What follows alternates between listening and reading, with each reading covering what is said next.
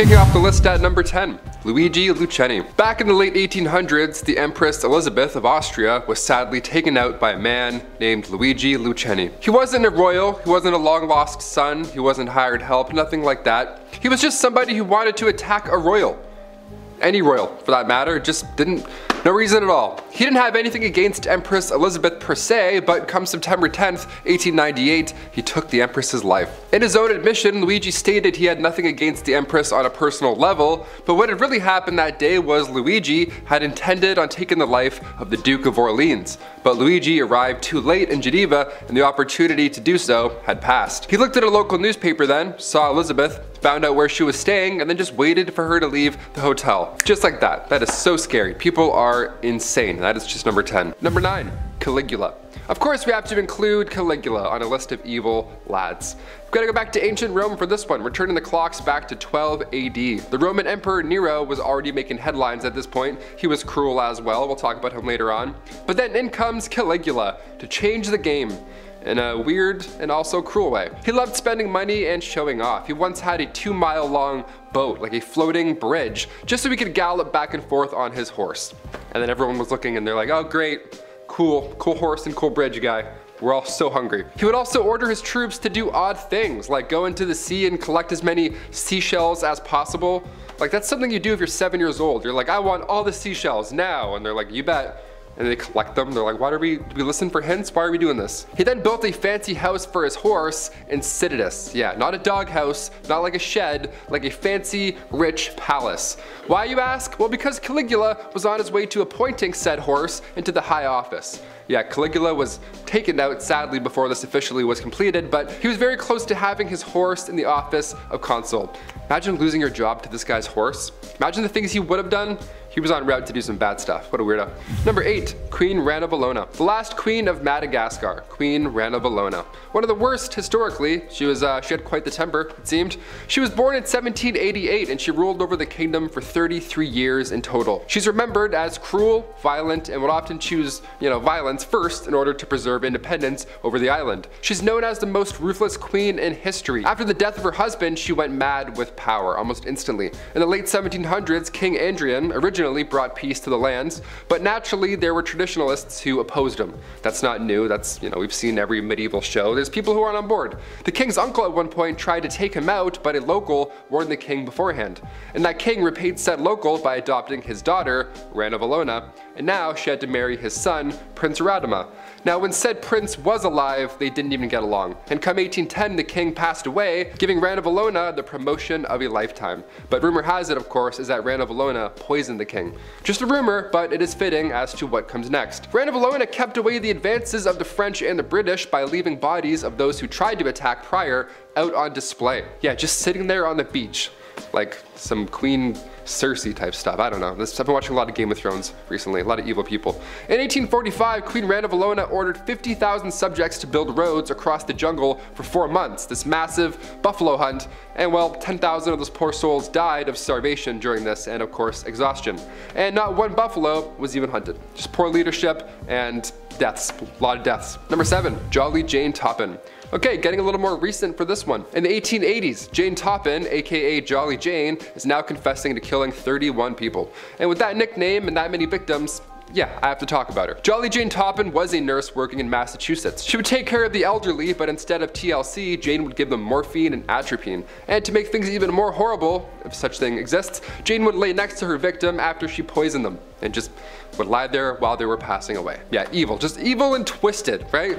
Just the worst thing ever. She managed to take the souls of 31 patients, but those numbers potentially reached the hundreds. She eventually and thankfully got caught and spent the remainder of her days lying alone in an asylum. Yeah, these killings began when she was younger after a boyfriend dumped her. That was the start of her mental decline, apparently. Number 6, George Chapman. Going back to the late 1800s again for this guy. He began his career as a Polish doctor, but in 1888, he moved to London, and that's when things got a little dicey. Once he arrived in London, Chapman sought out 4 mistresses. Not 3, not 2, 4, despite already being married beforehand, which you probably could have predicted. George was a doctor, he was the cheater, and you could have guessed it by the title of this list, he was also a killer. He poisoned all 4 of those mistresses with arsenic. Chapman was also thankfully caught and later was executed for these horrible crimes in 1903.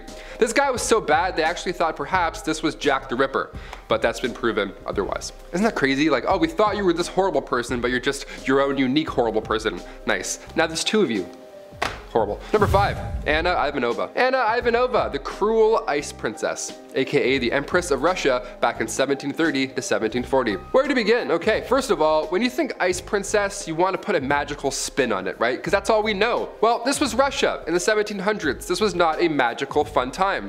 Not a Disney princess, that's for sure. To celebrate their victory over the Ottoman Empire, Anna Ivanova gave the order to build an ice house, an ice palace rather, to celebrate the marriage of one of her maids and a prince. Sounds joyous almost, magical one would say. Thing is, these guys didn't know each other prior to getting married, so that was weird as is, right? Can't forget that detail. They were complete strangers, but then they were forced to marry each other in a freezing cold palace literally made of ice in the dead of night. They had to ride an elephant as well as a newlywed couple. Poor elephant. And all the guests, they were also forced to dress up like clowns for this entire party. So even if you weren't getting married, you were forced to be humiliated still. All in the name of said ice queen. Yeah, a little different than Frozen, I'd say. A little tiny bit different than Frozen. This Anna is not great. Number 4, Nero. Yeah, we gotta mention Nero. If we're gonna talk smack about Caligula and his high horse, literally, we gotta include Nero. This was ancient Rome back in 68 CE. Nero Claudius Caesar Augustus Germanicus. He burned down Rome. That's pretty bad. That's memorable, I'd say. Dare I say, even more memorable than a horse palace. It's a messed up family, okay. Nero was heir of the Emperor Claudius, the 5th Roman emperor. He wiped out his entire family in horrible, different, unique historically, dare I say, and historically it's believed that Nero lit the fire that burned down Rome, but he made it look like the Christians did it. Once all was lost in the empire, Nero took his own life. Yeah, just all bad. Just bad leadership, bad Caligula and his horse, Nero, everything's burning. Rome was not pleasant, not a pleasant time. They had aqueducts and horrible history. Number 3, H.H. Holmes. His fascination with medicine began at a young age. He used to perform fictional surgeries on his stuffed animals, always a red flag, awesome. H.H. went on to medical school, and shortly after finishing, he began killing people in order to steal their property. He then built himself this massive, terrifying custom house that he had to build to include things like secret passages, trapdoors, soundproof rooms, doors that locked from the outside with like gas jets on the inside. He even had a kiln to cremate his bodies. Is he the devil? I would say worse than the devil. I'd rather make a deal with the devil than meet H.H. Holmes any day, literally. Holmes gets close with women in order to take control of their finances and then later kill them, but he would also require his employees to fill out life insurance policies that named him as the beneficiary. Some of the bodies he even ended up selling to medical schools. How gross is that? Eventually he was found out, nice, he was caught, and then sentenced, of course, to death. Not nearly enough times.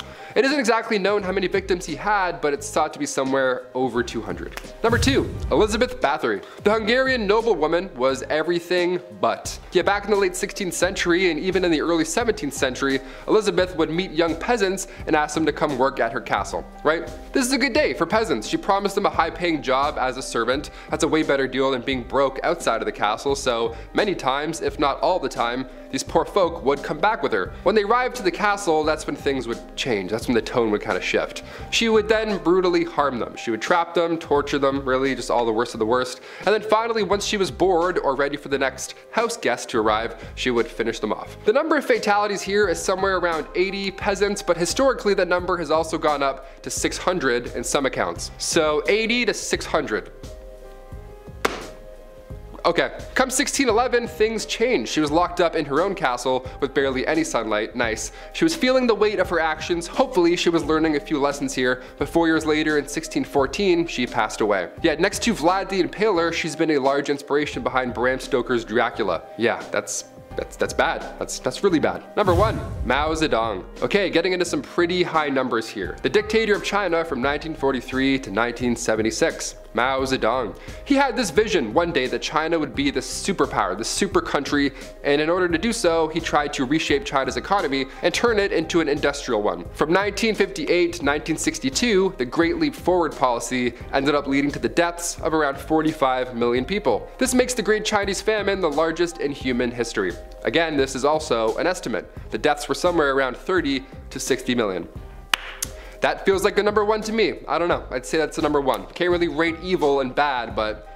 Number 10, the eyeball man. Can anyone honestly say they aren't scared of this guy? The dude blacked out his eyeball, so he looked like a demonic Jack Skellington. More like Hack Skellington. Eyeball man's real name is Jason Barnum and is currently living out a 22-year sentence for an Alaska police officer. Barnum's crime was heavily influenced by a hefty addiction to chasing the dragon. 3 officers were investigating vehicle break-ins and burglaries in South Anchorage and spotted a vehicle related to the attacks in a hotel parking lot. They checked out the security footage and saw a man carrying a tote to room 209. Barnum and 2 others were in the room, and when officers entered the bathroom, the shootout began. Barnum was injured in the arm, but they arrested him when he got out of the hospital, and they had to deal with how terrifying he looks, even though he's behind bars. So yeah. Number 9. Olga of Kiev. This one also feels like it's from Game of Thrones. Not much is known of the Ukrainian royal, but back in 903 AD, her ruling began. And history was never quite the same. Her husband was the soon-to-be Igor, ruler of the Kievan Rus. Come 945, the Drevilians prevailed and took out the king, leaving one Olga in charge. An angry, heartbroken Olga, that is. The Drevilians actually told Olga at this point to marry their own prince. They were adding insult to injury. How rude is that? So Olga said, sure.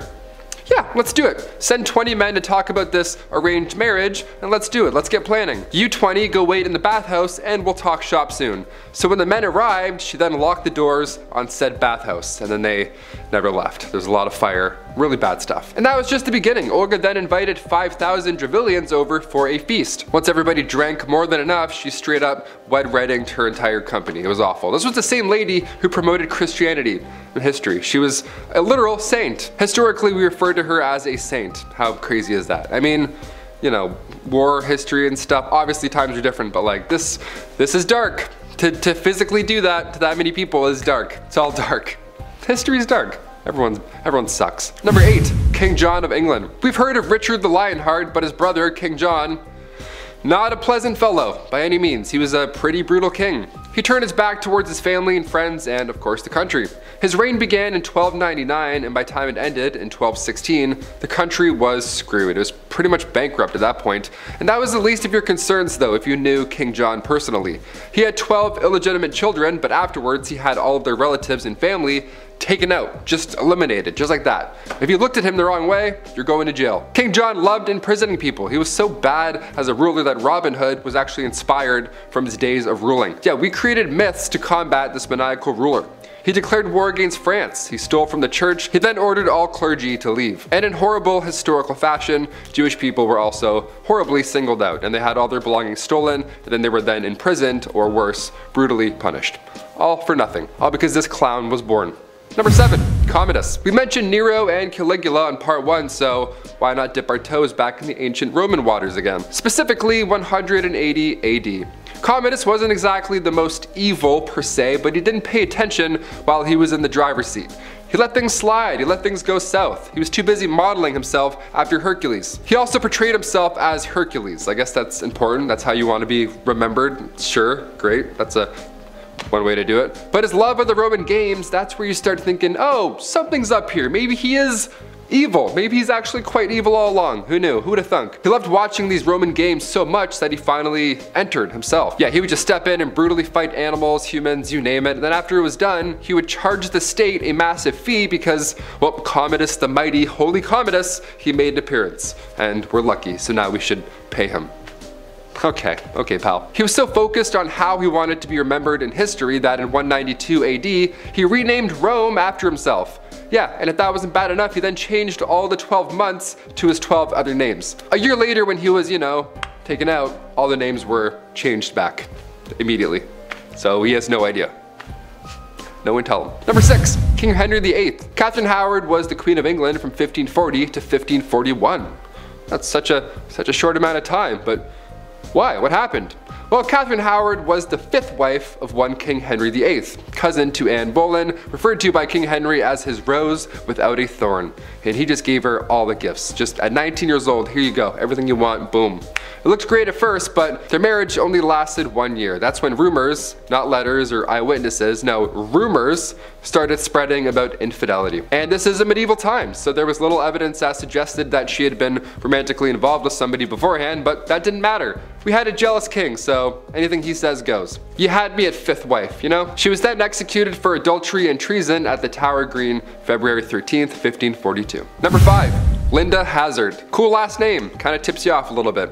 She's been dubbed as the starvation doctor because back in the day, the late 1800s that is, if you somehow ended up in the office of one Linda Hazard, well, it didn't really matter what you were suffering with. Linda's advice, medical advice for pretty much everything that came in was too fast. A broken leg? No problem, just skip lunch. See how you feel. Give it time. Just a bad doctor, which is bad on one hand, but more than 40 of her patients ended up dying due to, you know, starvation. Yeah, you could have guessed. She had her own sanitarium in Washington that was appropriately named Starvation Heights. Yeah, she wasn't even trying to hide it too. She's like, yeah, I'll call it this. You would think after like, I don't know, 16 deaths, people would start asking questions. No, this is a long time ago. This is before a lot of things came into play. Eventually, Hazard was caught, convicted, and served 2 years in prison. And then 26 years later, in 1938, she herself died of, you guessed it, starvation. Don't take your own advice, Linda. It's not great advice. Number 4, Michael Swango. Going back to the 1980s for this one, kinda recent, okay? As a youngin', Michael Swango didn't play with Lego or K'NEX, my personal favorite. Instead, he would draw scenes of horrible crimes. Yeah, red flags, for sure. That went away for a bit when he grew up and got older, but when Michael later went to college, he decided to write his chemistry thesis on Georgy Markov. More specifically, he studied his horrific death caused by poison. Yeah, he was fascinated after that point. His newfound obsession was poisons, and how many lives they took historically, like ancient Roman days, you know, really going back. Odd thing to study, but okay. During his 3rd year at school, 5 patients that saw him ended up passing away afterwards. This happened often, it's happened more and more, but one individual luckily survived, and she remembered everything that happened. She remembered that Swango had injected her with something a minute before she started to experience seizures. He still got away with it somehow, but then later he went to another hospital in Ohio in 1984, and he handed out donuts that later made the staff feel sick. And then when they required treatment, he then poisoned them. He got caught, was then sentenced to 5 years, but was released after 2. He then changed his name, moved to Virginia, got a job as a career counselor, and then poisoned those co-workers as well. He got caught after doing this like 3 more times. Now he's finally serving 3 life sentences at ADX Supermax Federal Prison. It's hard to sum up in a minute or so with just how many things he's done and how many lives he's took. It's really bad, but I implore you to read more about him. The Poison Doctor. My gosh, I'm having nightmares tonight. Number 3, Thomas Cream. Thomas Neil Cream, TNC, another Canadian monster. Originally, he graduated from McGill back in 1876, and after that, he traveled to London, England. This was during the time of the Industrial Revolution, so the demand for doctors here was extremely high. Thomas was there for business, and apparently he was there for pleasure. He enjoyed London's nightlife a lot. He would dance, drink, hook up with strangers, just, you know, all the things you don't want your medical doctor doing just mere hours before a shift. But on November 15th, 1892, there were thousands gathered outside the Newgate prison walls, eagerly awaiting the execution of one Dr. Thomas Cream. Well, now he's referred to as the Lambeth Poisoner. If you had the misfortune of seeing this doctor as well, odds are he too would have tried to poison you. Just because. Yeah, poison doctors, how common are these guys? He actually did get caught once. He was convicted of poisoning a woman. He was given life in prison, but apparently it's all about who you know. His brother bribed the governor of Illinois, so he poisoned 5 more people in London before eventually getting arrested again, and then finally executed, this time for a crowd. Number 2, Elizabeth Wettlaufer. The scariest people are the ones who abuse their power. I mean, doctors, evidently. I mean, historically, there have been some pretty evil ones. Elizabeth Wettlaufer is one of the worst, hands down. She was once a nurse at not one, but several long-term care facilities in southern Ontario. Really hitting close to home with this one. Elizabeth would use doses of insulin on their patients. That was her discreet way of taking lives, but it gets even worse. Dare I say, if you can believe that? After the patient had passed away, Elizabeth would then steal their belongings. In 2016, she quit her nursing job and then checked herself into a psychiatric hospital and confessed to all of her crimes. Those being 8 counts of first degree, 4 counts of attempted, and 2 counts of aggravated assault. Absolutely brutal. These happened from 2007 to 2016 in Woodstock, Ontario. Yeah, Woodstock of all places. Elizabeth is now in her late 50s serving 8 concurrent life sentences, but after 25 years, thanks to Canadian law, she gets a chance at parole. Scary, huh? Yep, I'd agree. And finally, number 1. Queen Isabella of Spain. Look, we got pretty dark on this list, so we'll peel back the layers of unholiness for our last one here. We'll go to the 15th century. We'll go to Queen Isabella of Spain. She once ruled with King Ferdinand II for a while. She ruled from 1451 to 1504. While in power, she forced Catholicism upon all. Yeah, if you were Jewish, you had to attend the Spanish court and then convert, and if not, the Queen tossed you out. Horrible stuff. Recently, however, there have been a few calls to have her monuments removed from Canadian parks. At McDonald Park, for example, a monument has been up since 1958, and it's to honor the Queen's role in Columbus's arrival to the Americas. There's even a street named right after her, right across from the monument. Locals want all of it removed and or changed because, they're not fans of genocide. These changes are actively being made throughout Canada right now, which is nice to see. Ryerson University recently changed its name to Toronto Metropolitan University because of Edgerton Ryerson's previous ties with Canadian residential schools. So it's happening. Slowly but surely, changes are happening. Starting off this countdown, we have Richard Matt. Matt's career as a criminal started off when he was young. He was involved in robberies, kidnappings, and then eventually murder. The first murder he committed was of his former boss. He then fled to Mexico to avoid being caught. While there, he murdered a second man while attempting to rob him. In 2007, he was convicted for the murders and began serving a 25-year to life sentence. But guess what? 2015, he actually escaped the facility with a fellow inmate, and they spent 20 days on the run before getting re-caught. And apparently he has a history of jailbreaks, so I don't know why they just didn't pay closer attention to him. In the end, this was his final escape since he was caught and killed by Border Patrol while trying to flee to Canada. Number 9. Eric R. Rudolph. Resourceful and resilient, Eric R. Rudolph quickly got on America's most wanted list. Why? Well, during 1996 to 1998, Eric detonated bombs 4 times in Atlanta and Birmingham, taking the lives of 2 people and injuring thousands. A 5-year manhunt ensued. He was finally caught in May 2003 after he was found rummaging through a dumpster. Later, it was revealed how intense his survival skills were. For 5 years, Eric foraged off the lands and survived off of buried barrels of grain and soy. He learned the schedules of when produce was going to be thrown out at grocery stores and stole what he could where it wouldn't be noticed. His motivation behind the was a compilation of radical anti-gay, anti-abortion, and anti-government, the list goes on. He didn't get along with other people, and when he confessed to his crimes, he showed no remorse. But when he was taken away to go to prison, authorities report that the man had tears in his eyes, knowing he was utterly defeated. What can I say, man? Your actions brought you to where you are now, so sorry about it. Sorry, not sorry. Number 8. Robert P. Hansen. The man the FBI was afraid of, and he was right under their noses. Joining them for lunch in the cafe, grabbing coffee with them, laughing at the cooler. But all the while, Robert P. Hansen was a mole. On February 18th, 2001, Robert was arrested and charged with committing espionage on behalf of intelligence services for the former Soviet Union and their successors. He was caught red-handed placing a package containing highly classified information at a park in Vienna, Virginia for his Russian handlers. When the FBI searched his apartment, it became apparent his payment was in cash and diamonds with a value of over $600,000. Hansen handed over dozens of delicate files, including FBI counterintelligence investigative techniques, sources, methods, operations. He exposed the FBI's secret investigation of Felix Bloch, a Foreign Service officer for espionage. He pled guilty to 15 accounts of espionage on July 6, 2001 and was sentenced to prison without the possibility of parole. He is considered the most dangerous spy in FBI history. God knows what he said. Number 7. David Carpenter. I know Lisa Rinna from Dancing with the Stars because I love a good foxtrot. Love it. But she's actually more well known for being a desperate housewife. But it turns out that her very own mother was actually David Carpenter's first victim. She knew him from work and he offered to give her a ride home, and he had kids and a wife. Soon he was on top of her, hammer and knife in hand, but thankfully a cop was nearby who suspected something was amiss, so she was saved. David was sentenced to 14 years in prison where he was diagnosed as a sociopath with a very high IQ. He was released after only 9 years and quickly went on to commit more attacks against women. Good call on releasing him, just saying. Like, what? Ugh. I hate that. I hate that. At one time, he was even suspected of being the Zodiac Killer. Instead, he became known as the trailside killer who would prey on women on hiking trails. He took the lives of 10 people, though it's probable that there were more. Just 2 survived, and officers described that he was a kind of Dr. Jekyll, Mr. Hyde kind of behavior. He was super nice, but then he had this insane, psycho, creepy, dark side as well. Number 6. Zacharias Moussaoui. The ADX prison is intended as a holding cell to teach prisoners proper conduct before they are sent to penitentiaries. However, some are so bad that they are never released for fear they might inspire new crimes if allowed to communicate to those outside the walls. Zacharias is one of them. He is currently serving out 6 life sentences for assisting the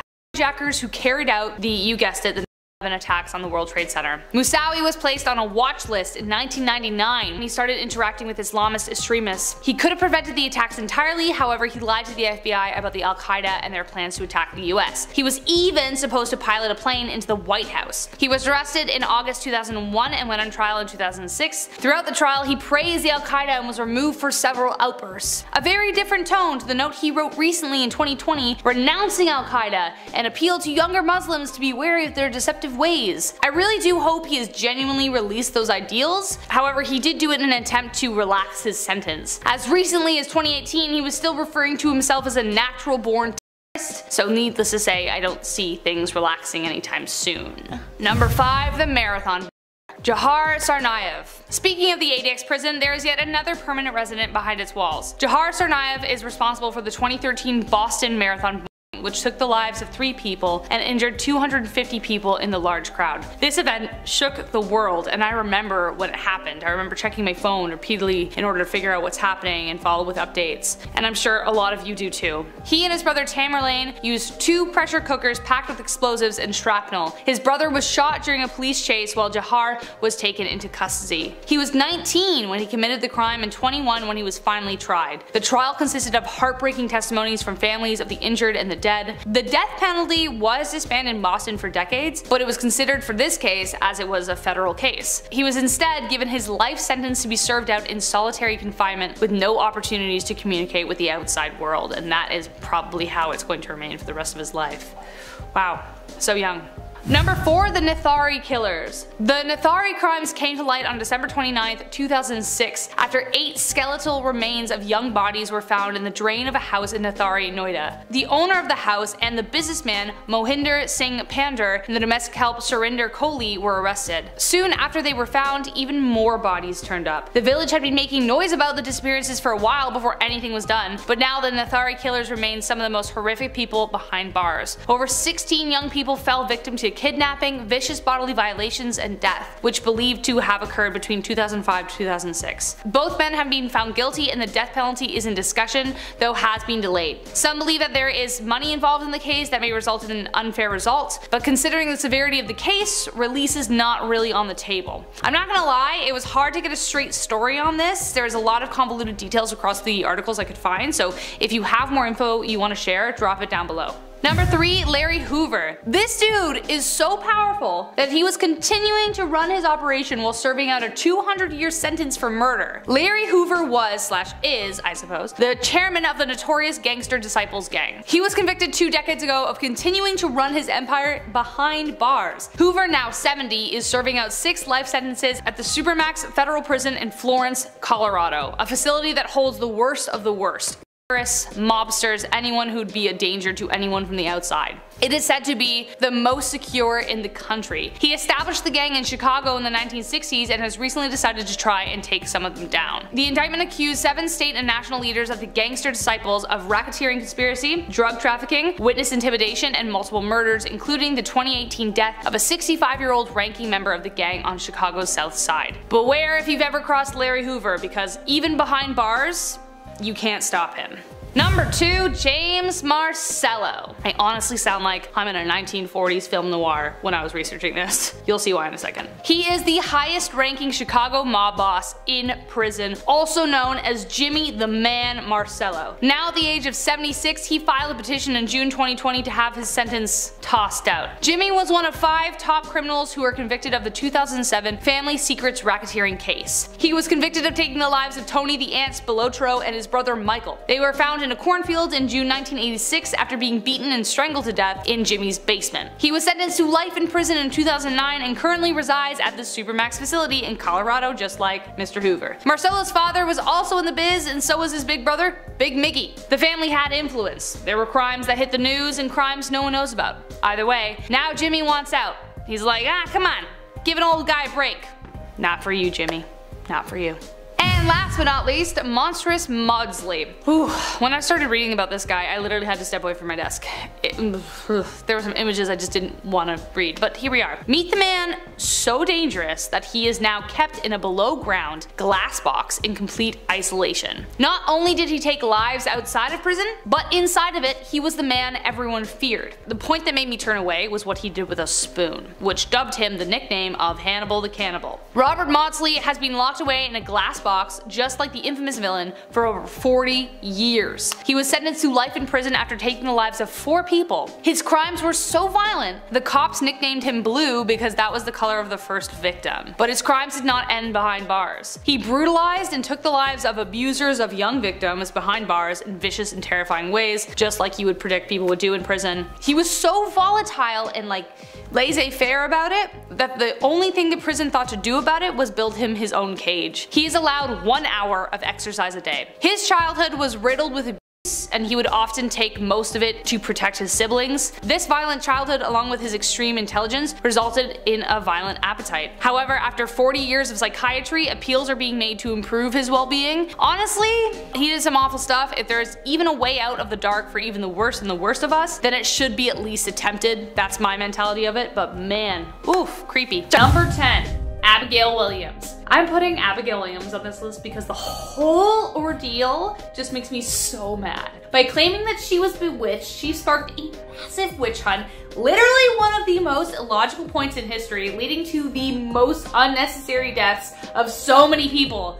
I hate her. I can't even watch a production of The Crucible without needing to break stuff after. It makes me so mad. Look, I don't know whether her claims were true, that she and the other girls were afflicted because of witchcraft, or the more likely latter event of them eating an infected piece of grain. Maybe that happened, but I'll let you decide. Abigail Williams was living with her uncle Reverend Samuel Parris and started practicing mild witchcraft with his daughter and Tituba and John Indian, his slaves.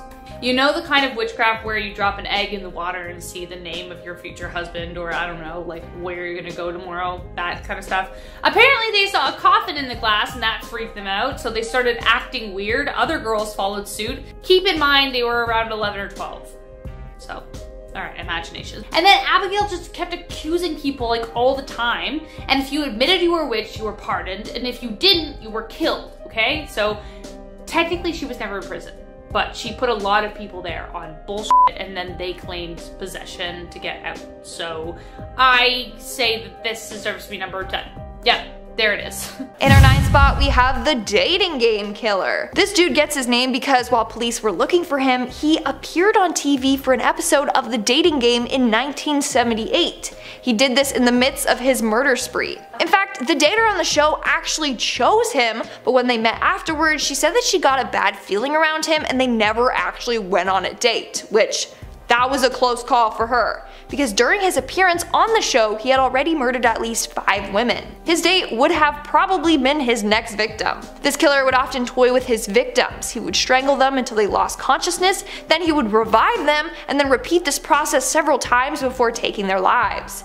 In the end, he was convicted of murdering 5 women, but police think that his kill count is much higher. In our 8th spot, we have the razor blade. This story comes from a prisoner who was locked away in a Texas prison. The prisoner told the story of a fellow inmate who everyone feared. It was this woman who would violently lash out on her fellow inmates. One time she even put a razor blade in a bar of soap and would use it to cut up other prisoners. When the guards found them, there was blood everywhere. So yeah, I can see why people fear her. I wouldn't want to get on her bad side, let alone even look at her. Moving on to number 7, we have Ronnie McPeters. One of the scariest inmates in the world is said to be Ronnie McPeters. Ronnie was sent to jail for the murder of a 27-year-old woman in 1984. The woman, Linda Marie Baltazar, was running errands when Ronnie came up to her window panhandling. She shooed him away and he left, but then he ended up coming back, this time armed. He then shot her 5 times. As a result, he was arrested and sent to Fresno jail. But his bad behavior never stopped. While in jail, he would set fires, attack other prisoners, and even sometimes would, smear his feces on the walls and floors and sometimes all over his body. Now, he was actually put on death row for his crimes, but he was deemed, and I quote, too insane to be executed. In our 6th spot, we have Joanna Dennehy. Joanna is a serial killer who in March of 2013 went on a 10-day killing spree. She murdered 3 men, but her goal was to murder 9. She said she wanted to be like the killers Bonnie and Clyde. After killing the men, she would throw their bodies in ditches. In fact, she has the title of one of Britain's most notorious female murderers. While in prison, Joanna has made it a point to prove to other serial killers that she is the best killer among them. We are now at our 5th and halfway mark with The Inmate from Hell. So this story comes from a nurse who worked at a prison. She shared the story of the scariest inmate that she has ever encountered. This inmate would go around biting officers in their arms and shoulders. He would headbutt them as well as even punch them directly in the face. He has broken people's bones and even ripped out chunks of flesh off of them with his teeth. Yeah, that must have been terrifying to see, like what the heck. Moving on to number 4, we have Pascal Payet. Pascal Payet is a French criminal who was sent to jail for committing a murder during a robbery in 1997. But he is famous for his daring prison escapes. In 2001, this dude managed to escape prison using a hijacked helicopter. But he didn't perform this stunt just once. No, he escaped twice. So obviously he was caught and then sent back to jail. Then in 2007, he did it again. It only took him 5 minutes. Within that time frame, 4 masked men hijacked a helicopter and took the pilot hostage. They then landed on the roof of the prison and used some device to open the doors and get Pascal out of his cell. Like I said, they were in and out within 5 minutes. 2 days after this escape, an arrest warrant was issued against him. Nowadays, he is never kept at the same prison for more than 6 months, and he is placed in solitary confinement where he is under high surveillance. They don't want him escaping for a 3rd time. In our 3rd spot, we have Damien Folks. Alright folks, let's talk about Damien Folks. See what I did there? Anyways, this guy, don't get me started. So this guy was serving a life in term in jail for armed robbery. While in jail, he attacked a number of prisoners. He strangled killer Colin Hatch with strips of bedding and also slashed the throat of Soham murderer Ian Huntley. And this is what he had to say to that. He said, "I hope I killed him. I've been planning it for weeks." Now, Ian Huntley did survive, but he had a 7-inch wound that just missed his jugular vein. But that's why Damien is considered incredibly dangerous. In our 2nd spot, we have Mark Hobson. Mark Hobson went on a killing spree in North Yorkshire, England in 2004. As a result, he took the lives of 4 people. But he was also involved in a nationwide manhunt, which involved more than 500 police officers and 12 police forces all looking for him. During that time, he was considered Britain's most wanted man. And this is another dude that is not afraid to get violent with others. In September of 2005, he poured a bucket of boiling water over a fellow killer. And on a number of other occasions, he has attacked other prisoners. As a result, he is another prisoner who is kept under close surveillance at all times. And in our number 1 spot today, we have Robert Maudsley. Robert Maudsley has actually been named Britain's most dangerous prisoner. Now you might be wondering, Lindsay, why is that? Well, oh boy, let me tell you. In 1977, Maudsley and his fellow inmates held another prisoner hostage. They tortured him for 9 hours before cracking his head open and killing him. And rumor has it that he even ate some of the prisoner's brain. As a result, he was deemed the real-life Hannibal Lecter. A couple months later, he murdered 2 other inmates, then casually told the prison officer that during the next roll call, he would be too short. As a result, he's actually kept in an isolated glass cell so guards can see what he's up to at all times. They don't want another hostage situation to occur ever again. Kicking off the list at number 10. Ivan the Terrible. If his name didn't already give you a hint here, Ivan the Terrible was not a great lad. He was rather terrible. His Russian nickname translates to more than evil, so I figured who better to kick off this dark list with than this lad. The first Tsar of Russia back in the mid-1500s, okay. He created Russia's secret police. Ivan IV enjoyed harming members of nobility, and he did so in cruel ways. A ray of sunshine appeared in 1564, Ivan the Terrible officially resigned. And then a year later, however, he immediately came back, so yeah. And then he took control of 1/3 of the Muscovite realms. Not a retirement at all, right back up on that ruling evil horse, I guess. And then in 1581, he took out his heir to the throne, literally like a Game of Thrones villain, so yeah, he's evil to all those around him and his own family. Number 9, Luis Zambrano. Luis was a man from Queens who took the life of his ex-girlfriend Angie Escobar in her Whitestone home. She was just 28 years old and had just broken up with him when he violently attacked her, inflicting 80 wounds with a pair of scissors. But he didn't just claim that he was heartbroken. No, the reason he killed her was because of 1, trust issues, that's a given, she's an ex for a reason, and 2, you guessed it, demonic possession. A quote from Luis reads, quote, "If you believe in demonic possession, you'd know I was under the influence of drugs and alcohol. I barely remember what happened," unquote, he said. Dude, it caught you, just fess up, man. The devil doesn't just conveniently show up when you do something really awful, okay? He's busy building the next Apple update and creating pop-up ads, okay? Thankfully, the court saw right through him and sentenced Zambrano to 26.5 years in prison. Game over, Satan! Number 8, Eder Guzman Rodriguez. In Virginia back in 2011, Rodriguez performed a violent exorcism, if you can even call it that, on his very young daughter. He attempted to rid her of the demon he believed was inside her, and it ended up costing her her life. When police arrived at the scene, several people were holding Bibles outside their home. Eder stated that while he took his daughter's life, he too was also possessed by a bad spirit. Yeah, it's called being an awful human being. Look it up. The girl was found on a bed, wrapped in a blanket, surrounded by Bibles. Guzman had also knocked his wife unconscious so she wouldn't be able to stop the exorcism. To this day, he stands by his claim while also admitting to the crime. Guzman was sentenced to 20 years and 11 months in prison. Number 7, Dennis Rader, the BTK killer. Man, I hate how this guy is on every list, but here he is again. An interview was released that Rader believed it was a demon that pushed him to take the lives of those 10 people. By now, if you follow our channel or are a true crime fan, you know what BTK stands for. And if you don't, Google it because YouTube won't let me say it. Rader was a very religious man and was a leader in his community, but despite his connection to godliness, Rader confessed that he believes a demon entered him when he was a young boy. How convenient, as that's when he started to notice his dark side. He told Larry Hatberg during an interview, and I quote, "How could a guy like me, a church member, raise a family, go out and do those sorts of things?" he said. Quote, "I personally think, and I know it's not very Christian, but I actually think it's a demon that's within me," unquote. Or you're just an awful human being saying it together. That's great.